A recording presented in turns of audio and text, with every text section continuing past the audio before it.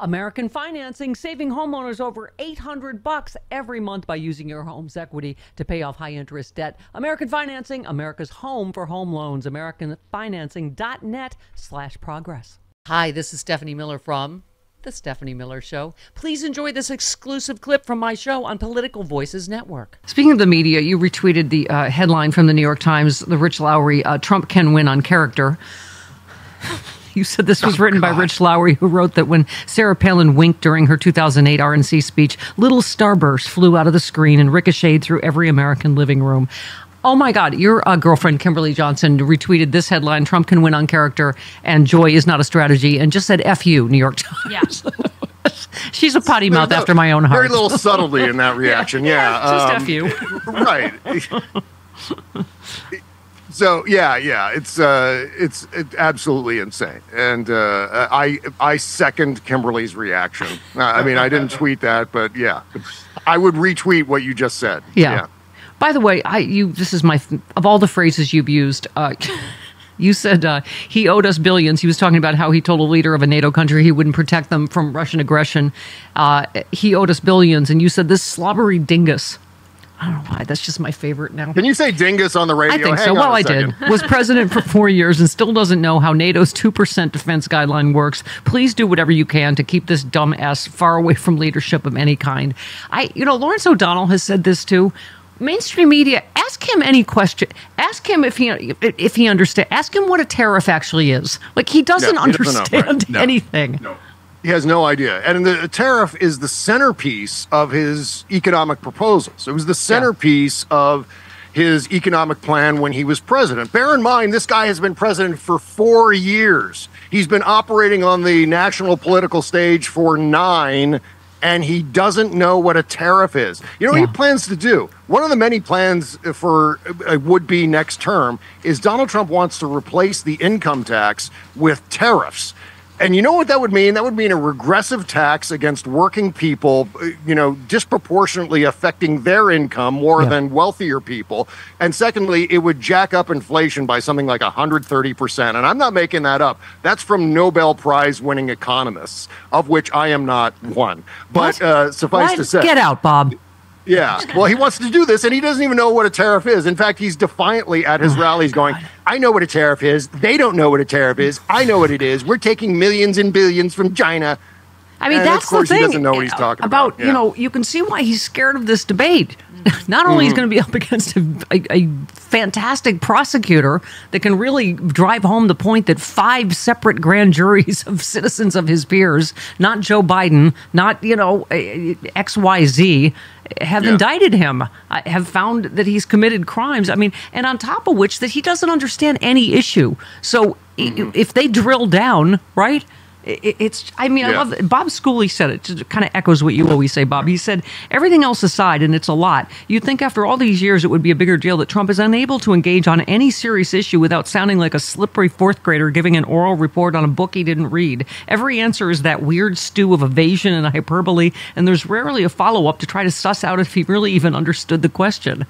Thank you. Yeah. Speaking of bitching about Kamala Harris not sitting down for an interview when she's been the candidate for, how many days and is doing a pretty good job getting her message out to the public, right? Right. He never answers questions. That's the thing. He's given credit for taking questions, but yes, people ask him questions, but he never actually answers the question. So if someone were to ask him, like I wanted to be asked, Lawrence O'Donnell wants to be asked, what is a tariff? What is the 2% defense guideline for being a NATO signatory? A lie is not an answer. Even if they ask it. Right. He'll just make up some other nonsense. That's what I mean. A lie about sharks and boats and Hannibal Lecter. Right. Yeah. Exactly. By the way, you retweeted the guy telling you he's going to lower prices and end inflation is selling a $59 Bible, a $99 picture book, and $299 sneakers. I mean, and the grift goes on. Have you seen him with the latest selling the NFTs again? I'm like, oh yeah, back to the NFTs, the AI. Like Barron was sitting at Mar-a-Lago with just Chat GPT creating a bunch of AI images of Donald that he's now selling to his sucker fanboys. Yeah. It is remarkable what these people will buy. They're selling like remember Billy Big Bass? Yes. Remember that thing? Yes, that they have a Trump one now. Yeah. Yes. Right. Did you see the Well, one, now by the they're way? selling the It's Trump's Trumpy trout. It's Right. Trump's head on like Chris's body. Did you see that? Like, Yes, I saw that.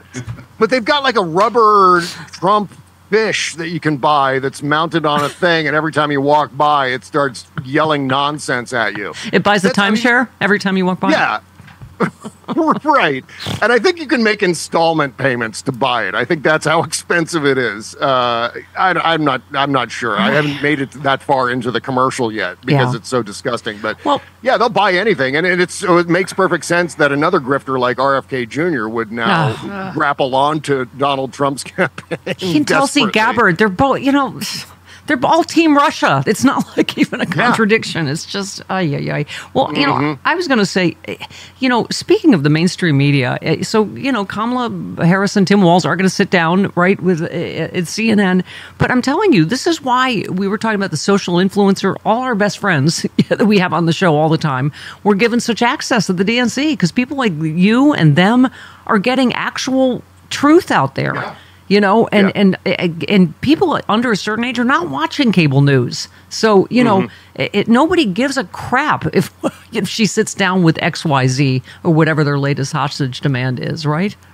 Yeah, that's right. And of course, this is a much bigger story than it should ever be. I mean, especially when you see it side by side with something like what happened at Arlington Cemetery and the gazillion other trespasses by Donald, that just maybe occurred in the last 24 hours, many of which we've actually forgotten about because, it's just there's so many things. By the way, And so, her campaign, that's why they're doing such a great job, Bob, because they are on it. I mean, in this whole Arlington thing, did you hear that the campaign had to put out Afghanistan withdrawal facts? Because that's what it was. It was a stunt about Afghanistan is what this whole thing was about. Afghanistan withdrawal facts. Trump, not Biden, negotiated directly with the Taliban terrorists and excluded the Afghan army. Trump, not Biden, drew down U.S. forces from 13,000 to 2,500, making them vulnerable to attack. Trump, not Biden, ordered the release of 5,000 Taliban fighters from prison, one of whom would become the new leader of Afghanistan. Trump, not Biden, wanted to invite the Taliban leaders to Camp David on the anniversary of September 11th. Seriously. Trump, not Biden, agreed to a May 1st exit from Afghanistan, then bragged that he didn't need an exit strategy. Trump, not Biden, refused to brief Biden's incoming team on the situation in Afghanistan. And finally, Trump, not Biden, shut down every airbase in Afghanistan except one, crippling the U.S.'s ability to extract its assets safely. Do you hear any of that in the mainstream media, a fair telling of the Afghanistan withdrawal? You don't. Oh, of course not. Of course not. And part of the problem, too, is that Donald has his own little fishbowl universe of weirdos and suckers, right? Yeah. So with that sort of indoctrinated following, he's able to inject whatever nonsense BS into their soft skulls all day long and create his own reality. So none of what you read actually makes any difference for something like 45% of the American voting population, maybe upwards of 47, 48%, depending on what poll you look at. So we've got a lot of work ahead of us. Yeah. Win or lose, there's an entire cultural rot that's happening in our country right now where people are disconnected from reality. They don't know the difference between right and wrong. Their BS detectors are irrevocably broken.